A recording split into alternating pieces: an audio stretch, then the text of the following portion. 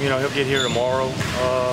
We hope. I mean, he's supposed to get here tomorrow. I've been in meeting on Texas all morning, so I just got out of the meeting on Texas right now. So I hadn't even thought about Cameron, to be honest. But he'll get here tomorrow. I'll meet with him probably on Sunday, and then we'll slowly just integrate him into the process of really just academics, getting his physical, really just getting acclimated the first week, and then slowly get him a strength conditioning program started, an individual workout program started, and then slowly just acclimate him into practice. That's something we got to look at. If there is an opportunity to make a difference, then we've got to seriously look at it. But that's a long way off. So you just hope it's not tomorrow. Obviously, they're super talented. Shopper's a great coach. A lot of respect for them and their program.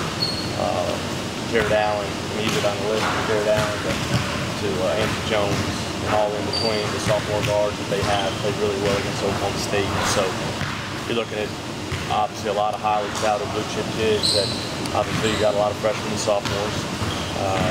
Played a demanding schedule, home, road, neutral, and so they'll be ready to go, coming in with a lot of confidence after beating a good Oklahoma State team. And so, you know, we got to make sure we're on our A game.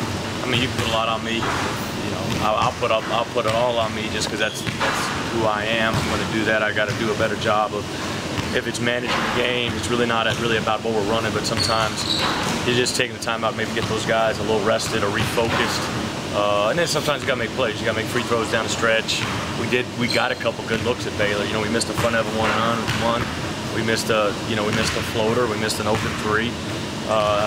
Defensively, we gave 3 straight possessions up. You know, second chance points and 2 layups, and we just can't do that. But I just got to do a better job putting them in better position the last couple minutes, and then we got to execute.